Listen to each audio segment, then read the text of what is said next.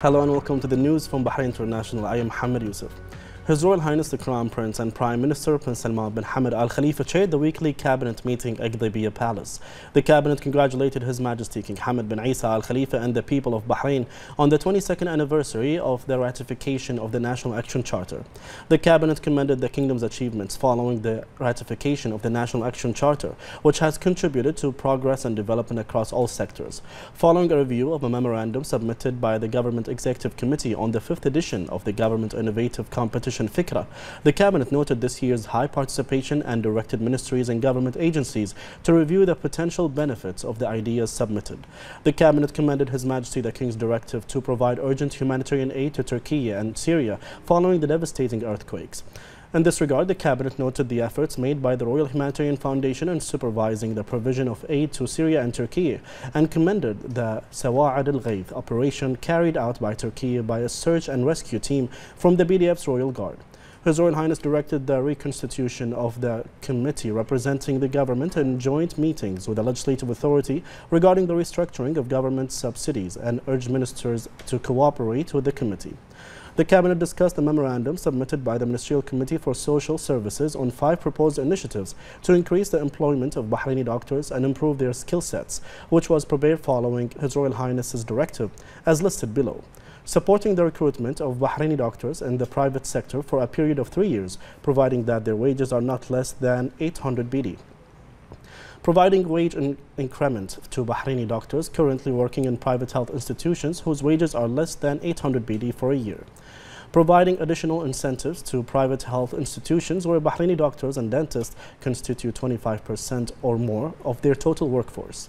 Introducing Ta'heel as a program to train private sector doctors in the government sector while continuing to work in the private sector. And facilitating the financing of educational loans up to 30,000 Bahraini dinars.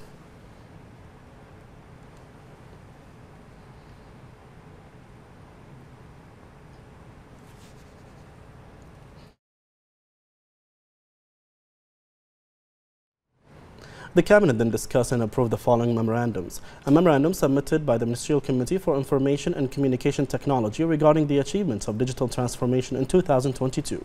The memorandum revealed the launch of 28 e-services and 4 digital projects alongside the preparations needed to launch a further 22 e-services and an additional 4 digital projects.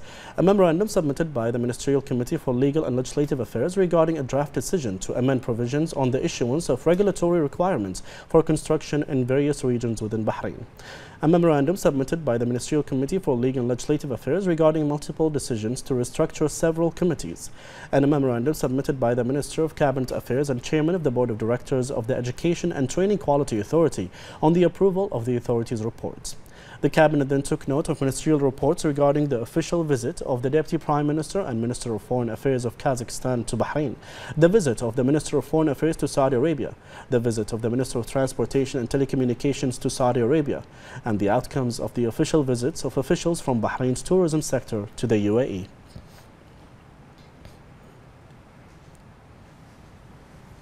His Royal Highness the Crown Prince and Prime Minister Prince Salman bin Hamad Al Khalifa received the newly appointed Thai Ambassador to Bahrain, Pia Pak Sri Shaurin, at the Palace.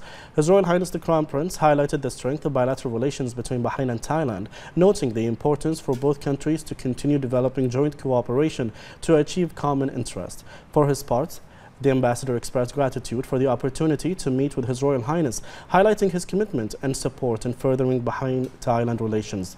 The ambassador further wished Bahrain continued progress and development. The Minister of Cabinet Affairs, Hamad bin Faisal Al-Malki, also attended the meeting.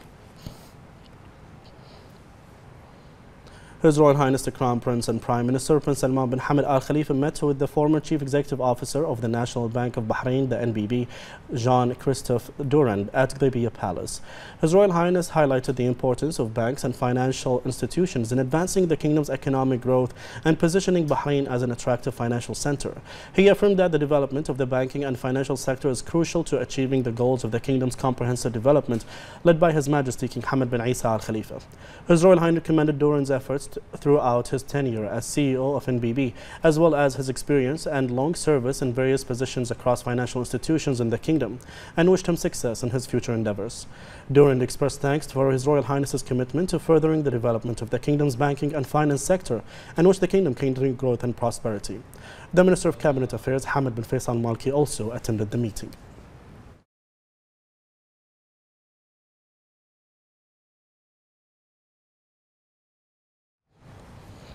His Majesty the King's representative for humanitarian work and youth affairs, His Highness Sheikh Nasser bin Hamad Al Khalifa, posted a video clip on his Instagram account of the BDF's Royal Guard Search and Rescue Task Force efforts during its humanitarian mission to search for survivors, injured and victims in the earthquake-affected areas in Turkey.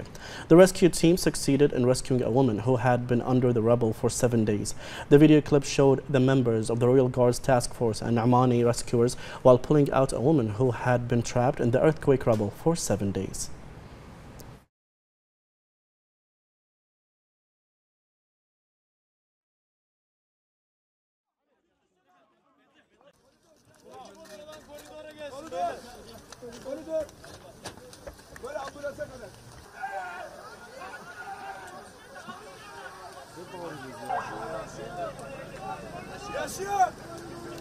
Abi boşalt, boşalt. Aç, ambulansı aç.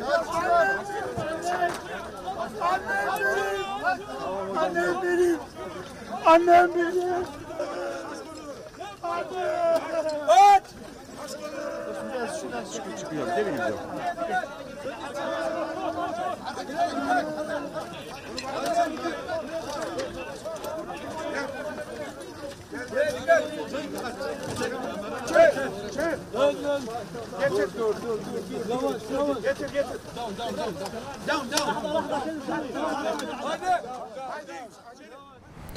The Royal Guard Search and Rescue Task Force began its humanitarian relief mission in Turkey on Saturday to search for survivors and find the injured and victims from the rubble in the earthquake-affected areas in Turkey, upon the directives of His Majesty King Hamad bin Isa Al Khalifa, the Supreme Commander of the Armed Forces.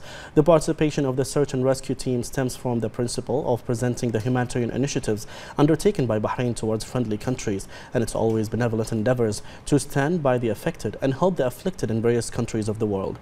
The team showed its full readiness to provide the necessary support to the afflicted in Turkey within the search and rescue operations and to carry out such tasks with high morale.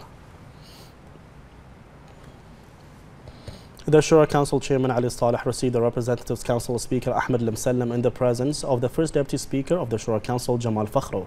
They affirmed that the Legislative Authority is inspired by royal directives and visions of His Majesty the King and works to achieve them through the national tasks and responsibilities and Legislative Authority performs. They expressed pride in the levels reached of cooperation and coordination between the Legislative and Executive authorities, praising the keenness and follow-up of His Royal Highness the Crown Prince and Prime Minister to integrate legislative and executive efforts to sustain the development and prosperity of Bahrain. They praised the efforts made by the members of both councils to modernize the laws and enforce and develop the system of national legislation that supports comprehensive development strategies and plans aimed at achieving the interests of the country and citizens. They also discussed the latest developments and preparations to host the meetings of the 146th Assembly of the IPU and the accompanying meetings, which will be held in Bahrain from March 11th until the 15th. The Minister of Finance and National Economy, Sheikh Salman bin Khalifa Al Khalifa, participated in the 7th Annual Forum of Public Finance in the Arab countries held in Dubai. The Minister affirmed that investing in human resources is key to further development and spurring economic growth. He stressed the need to build productive economies and continue sustained development efforts towards achieving further development and growth in various fields. The Minister said that the forum provides an opportunity to discuss the means to enhance financial sustainability and economic stability, adopt appropriate policies to enhance management of public debt, including the development and rationalization of government spending procedures to ensure efficient spending, strengthen public revenue policies, and bolster partnerships with the private sector for the benefit and development of Arab countries.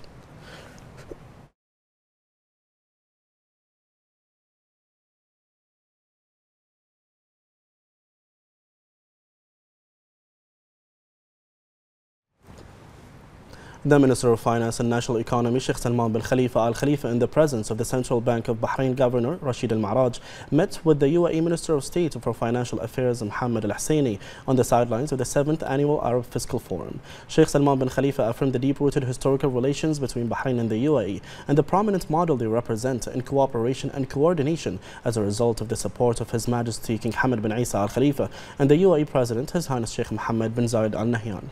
The Minister noted the importance of continuing to bolster cooperation to achieve common goals and interests, hailing the UAE's hosting of the forum. During the meeting, the two sides reviewed the means of bolstering financial and economic cooperation for the interests of the two countries and their people.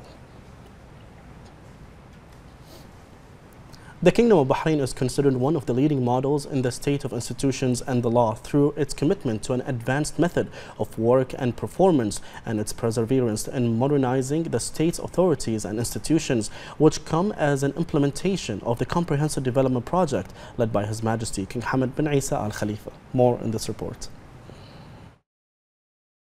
A new stage in establishing democracy and the rule of law was inaugurated by the National Action Charter, which constituted a historic shift for the Kingdom of Bahrain under the leadership of His Majesty King Hamad bin Isa Al Khalifa, and established the national starting point for the state of institutions and law. The National Action Charter translated the vision of His Majesty the King in activating decision-making in terms of separation of powers, leading to a comprehensive development that was based on consensus between the various parties through modernizing the legislative and executive systems and developing laws in line with the requirements of the times. Specialized institutions and laws put national action on a correct path, enabling all components of society to harmonize and strengthen interdependence between them, with the aim of cooperation, development, and maintaining social peace, which affirms the gains and achievements made by the National Action Charter at all levels. The state of institutions and law is based on the principles of the separation of powers, justice and equality between people and public rights and duties, and freedom and democracy, which are applied in full transparency in Bahrain, and as a result of that, a distinguished era was ushered that strengthened its global position. His Majesty King Hamad bin Isa Al Khalifa deputized the Minister of Justice, Islamic Affairs and Endowments, Nawaf Al Maouda, to attend the high-level conference, which was held at the Arab League headquarters in Cairo. The conference was held under the patronage of the Egyptian President, the Jordanian monarch, the Palestinian President, Mohammed Abbas, and Arab League Secretary General. The Minister reiterated Bahrain's stance, rejecting any measures aimed at changing the historical and legal status of the holy city of Al-Quds and the necessity for preserving its historical, religious, and civilizational identity and supporting the Palestinian people. He stressed Bahrain's unwavering stance and support to the inalienable rights of the Palestinian people in accordance with the resolutions of international legitimacy and the rights to establish their independent state. The Minister of Housing and Urban Planning, Amna Ramehi, conducted an inspection visit to East Sitra town and announced that the completion rate of the first stage reached 70%. She noted that the housing units of the first stage will be completed before the end of the year. The Minister affirmed the Ministry's keenness on conducting construction and infrastructure works simultaneously to expedite the delivery of units to citizens according to the scheduled dates. She noted that the completion rate to supply the plots with infrastructure services has reached 15%, adding that these works qualify beneficiaries of the voucher service to immediately begin construction upon receiving them. Tourism Minister Fatma Sarafi chaired the BTA meeting and stressed success in exceeding the goals which were set within the 2022 strategy. She stressed the importance of harnessing all efforts to achieve more tourism successes during the next stage in order to reach the goals of the economic recovery plan. The 2022 tourism indicators exceeded the targeted performance results set in the tourism strategy 2022-2026. The BTA CEO Dr. Nasser Qaidi said that inbound tourism in Bahrain has recovered during the year 2022 by 90%, outperforming the international recovery rate, which was estimated by the World Tourism Organization at a rate of 65%. He highlighted BTEA's preparations related to the Gulf Air Formula One Bahrain Grand Prix, which will be held at the Bahrain International Circuit from the 3rd to the 5th of March. He underlined efforts to restore the wedding tourism momentum in Bahrain, highlighting cooperation with partners to host 14 weddings in the first quarter of this year. In the presence of Dubai Crown Prince and Chairman of the Executive Council, His Highness Sheikh Hamdan bin Mohammed bin Rashid Al Maktoum, and the Supreme Council for Youth and Sports Secretary General Ayman Al-Muayyad, the Youth Minister Rawan Tawfiqi participated in the Arab meeting for young leaders at the World Government Summit in Dubai. Al-Muayyad praised the Lama program and affirmed its role in providing solutions and empowerment for the youth. Tawfiqi then highlighted Bahrain's experience at the national program Lama for empowering young leaders. She said that the program for youth empowerment began at the World Government Summit in Dubai 4 years ago, with a fruitful discussion on how to build Bahraini, Emirati, Gulf and Arab societies based on positivity, faith and hope. The minister then shared a group photo from the first external training camp for Lama program at Expo 2020 Dubai. The Interior Ministry's Tennis Challenger Tournament held at the Public Security Officers Club began under the supervision of the organization of the Public Security Sports Association, with 12 matches within the first qualifying rounds of the tournament. The first day's competition witnessed the victory of the Ukrainian Alexander Brynin, the Norwegian Viktor Durasovic, and the Bulgarian Dinko Denev, while the Australian Anthony Popirin lost against the Turkish Yankee Ariel, and the Czech Roman Jibavi was defeated by the Japanese Kaito Yosugi. The organization of the tournament is in line with the kingdom's vision to promote sports tourism in Bahrain. Well, I was initially expecting to play somebody else, but due to retirement, he got replaced with my opponent today, and I found the conditions a little bit tricky today, a little bit with the wind and stuff like that. But I had some tough moments in the second set, but I was able to get past those, and I'm happy. It's good that I get a chance to play one more match in the tournament, so let's see how it is. But I'm happy being here, and it's very welcoming country. People are nice, organization is fantastic, and it's good to be here. So I try to stay here as long as I can. I mean, it was a special week for me. When I was here last time, it was 2021. I just want to say thank you to also Bahrain Tennis Federation that gave me the white card main draw when I was here last time. So I think I used it very well, that white card, and I played semi-final here, and I had 2 match points for the final as well. I mean, I couldn't take it, but still it was a very positive week for me, and it's nice to be here again, you know. So I just finished my match, I won again in the quali, so it's like I said, I feel like home, you know, I feel like I'm in home, so it's very good.